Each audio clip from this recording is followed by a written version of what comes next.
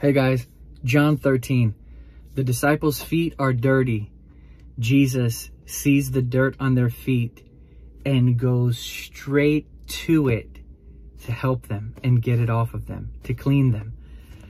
This is humility itself, Christ's nature. I see the dirt and I'm not repulsed by it. I'm going to go down into it and help you.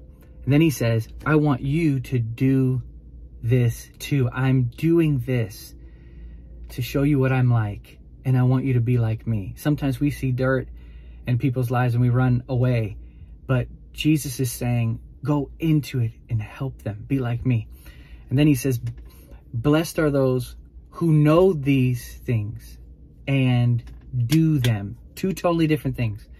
We can know that Jesus washes feet. We can know that Jesus desires us to be like him in the washing of feet and the service of others. We can know these things, but the blessing is not just the knowing, it's the actual selflessness unto others. This is what Jesus is like. This is what Jesus desires. And a wonderful thing too about this is Jesus says, as I have done to you, so do.